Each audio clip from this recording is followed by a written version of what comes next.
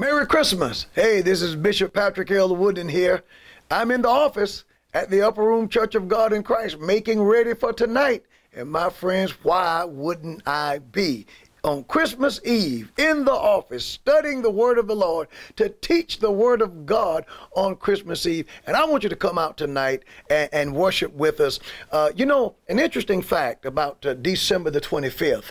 There are those who teach that December the 25th was a pagan holiday, you know, that the Roman Emperor Aurelian, he gave the edict of the worship of the sun, the solstice, and that on December the 25th, it belonged to a pagan observance, and that the Christians Christianized it. But the truth is, my friends, Aurelian gave his edict in 274 AD.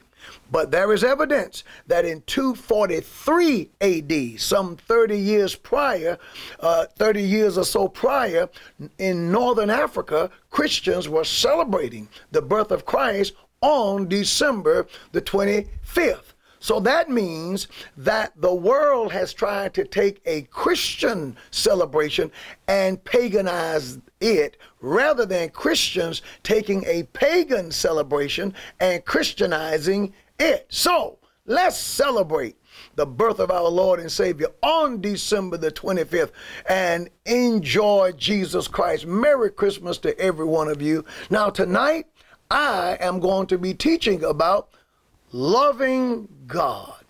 What an apropos, what an appropriate teaching on Christmas Eve to talk to you about the importance of loving God, of reverencing God.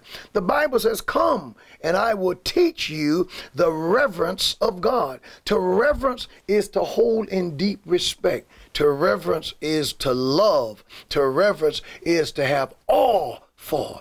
And my friends, I love the Lord, and I know that you do. Now come on out tonight. Come out on time. We won't be here very long. I understand that it's Christmas Eve and people have gifts and they got family in town and different things that you're doing. But take the time to come to the house of the Lord. What better way to show our love for the Lord than coming together and studying the Word of God together on Christmas Eve? I'll see you tonight here at the Upper Room Church of God in Christ. I love you. I'm excited. Merry Christmas to you and Happy New Year.